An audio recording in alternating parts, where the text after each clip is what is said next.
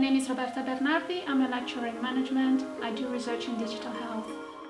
My research is about online health community and specifically how members of online health communities produce medical knowledge to see whether there could be new ways of innovating healthcare practices that does not include, for example, scientific knowledge from the medical science. My main interest in this area is about how digital health can transform the way we consume healthcare and we deliver healthcare. I would like actually to look at knowledge practices and the creation of medical knowledge across social media platforms, the value of online health communities and how the different knowledge practices that are enacted in these communities.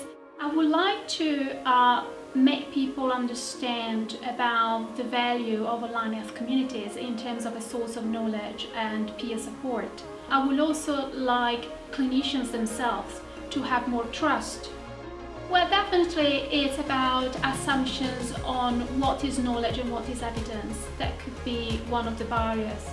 But also to educate, let's say, patients on the right practices in order to avoid misinformation.